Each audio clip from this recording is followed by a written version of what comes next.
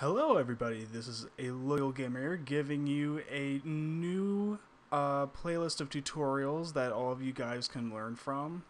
This is a tutorial based on beginners who are interested in Let's Playing or people who are interested in video editing in general and want to learn as fast as possible, I guess. I'm going to make a few videos. I already made a couple explaining video editing terminology and basically all the stuff that I do to make my videos. And I really hope that this helps you guys out.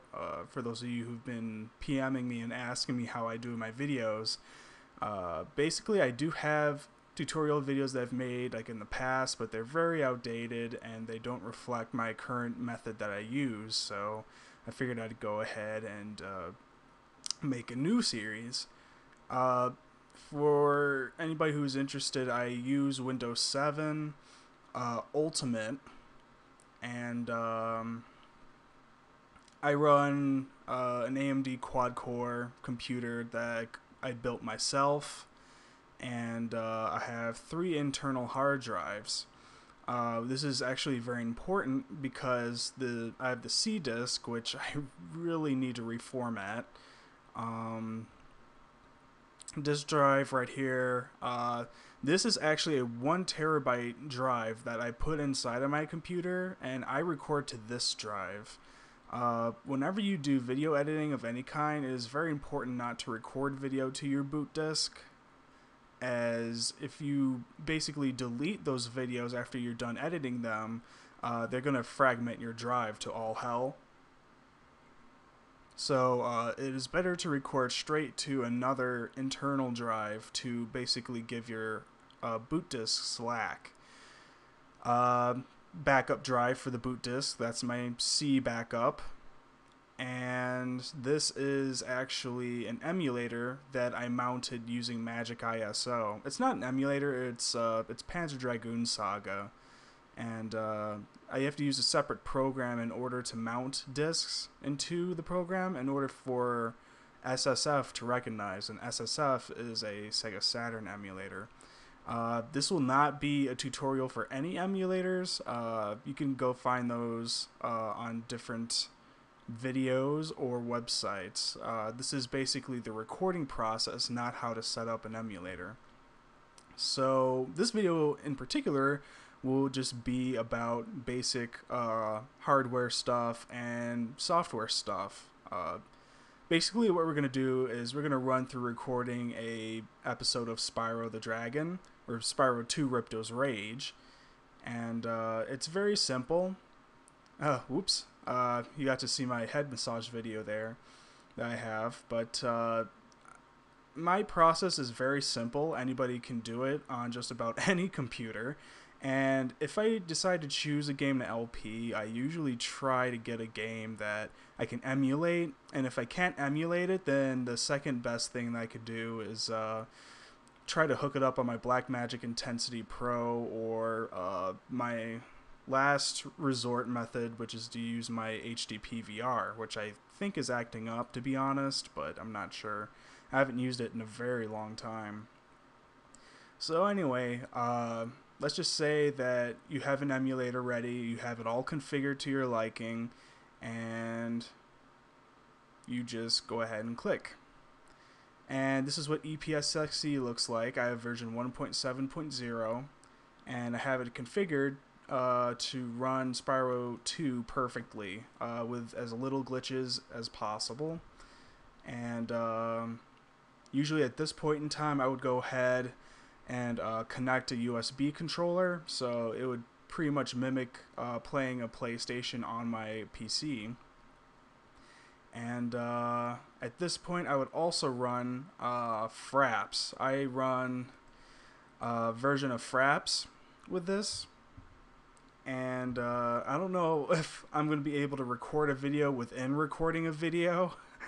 I hope it doesn't create any problems, but I should be able just to give you guys an example. Actually, yeah, it is going to be a problem because F9 is used to both start and stop both Camtasia and Fraps. So for now, we'll just leave Fraps open. I will not use it. But Fraps is extremely easy to run. All you have to do is just press F9 to record, and press F9 again to stop recording. That's all it does. With Fraps, actually, let's pull it in here for a minute. My name is not Caesar Arcana, by the way. Oops. Anyway, we're going over here to movies. Camtasia recordings. Notice how it says E, alright? Now if you look over here, that E is my media drive. That is where all of my stuff goes to basically be put in. Oh, what file do I use? WMV? Yeah, something like that. All my files, no, AVIs. I use AVIs for recording. Not WMVs, my bad. I always send it to compressed AVI. That's probably the best raw video data that is uncompressed that you can get on a Windows system, is an AVI. For Apple computers, your default uncompressed codec will probably be QuickTime or something like that. Something that's Apple related product. For Windows, it's either going to be WMV or AVI that you're going to want to use. And with recording, it's super simple. All you got to do is just do record Win7 sound. And this can only be done if you have stereo mix or something that's like that. If not, then you can get virtual audio cables, which is a pretty decent yet a little bit more complicated substitute for stereo mix. But stereo mix is great for sound cards if you have it on them. Make sure you can enable stereo mix audio by going over here to playback devices. And as you can see, this is all my crazy stuff here. You should be able to see stereo mix in the recording tab. If you don't have it, then make sure you have show disabled devices checked. I had to do that for my sound card, and sure enough, stereo mix popped up. And stereo mix is great because it's basically a have what you hear option, which basically enables you to record your microphone in tandem with software. This is especially good for high quality USB mics like the one I'm using right now. I'm using a Blue Snowball with a pop filter on it, and basically it's basically good for hardware like that. I usually don't use the 3.5 millimeter jacks anymore for for microphones, because it's just not, I just have problems with it for some reason. That's why I have my front mic not plugged in. I just don't really use it anymore. And my speakers are my default for playback. So make sure you have those enabled. And running ePSXe is very simple. All you have to do is just click File and run CD-ROM. And you'll notice that up on the left-hand corner, you have double-digit yellow numbers that are going up and down real fast, essentially. And there you go. It normalizes at 30 frames per second. And this is HD video.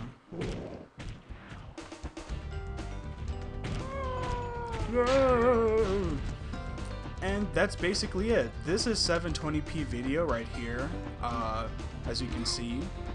So we're just gonna go ahead, make sure you click on this, and just press escape, just to exit out of there. After you've recorded your Fraps movie, it will go straight to where your destination folder is, which is Camtasia Recordings, alright? So you can exit out of here, exit out of ePSXe, which totally bonked my entire screen there. And let's see here. Here is all of my stuff right here. So eMedia, and let's go over to Camtasia recordings. And I have a final project here. I don't know what that is. I think that's probably for one of my online courses that I did a while back. But as you can see, here are all my videos labeled. That I manually labeled all of them myself in numerical order. R stands for Ripto's Rage. And these are all 720p resolution videos. That's uncompressed with Fraps. And let's play one of them back.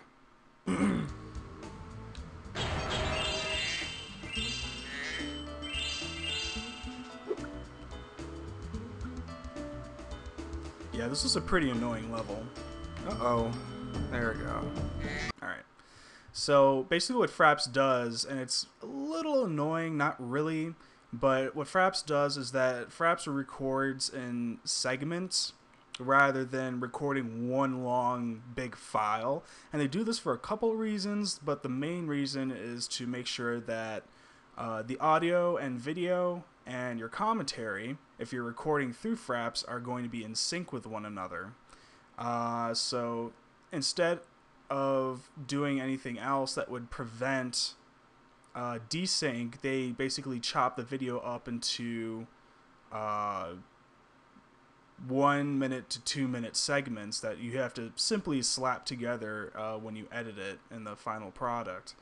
But all you have to do is just smash some of these together until you end your episode, and then you'll have your episode. You just have to put all these together, and it's really not that hard. So if you were planning on making like a long play or something, and you really didn't intend to edit any of your videos, you're going to have a hard time with Fraps because you pretty much need to edit your video in order to utilize your product through Fraps, because they all have to be put together in order to make one actual video. But the good part about Fraps is that Fraps always records uncompressed, so you're going to get the highest quality possible. And that's pretty much it. It's pretty much the best software to record with, in my opinion, for emulators that are compatible with it. And that's pretty much my #1 way of recording any video. It's just the easiest to do, it's the fastest to do, and it's, you know, it's very simple, and it's really fast to edit. It's not going to take like an hour like some of my other games did when recording off of consoles, but all around, the Fraps plus emulator method is probably the #1 method I would recommend to anybody, just as long as you have an internal drive that is being recorded onto separate from your boot disk. Because since these videos are uncompressed, Fraps is going to make these video sizes very large, so keep that in mind. Alright, so we're going to exit Explorer out, and that's pretty much it. Once you have your video files, you're all ready to edit. And I have a few more videos that I made that are going to be about video editing terminology, and that should get you started for your very basic editing tutorials. So this is A Loyal Gamer signing off, and I will see you guys next time. Thanks.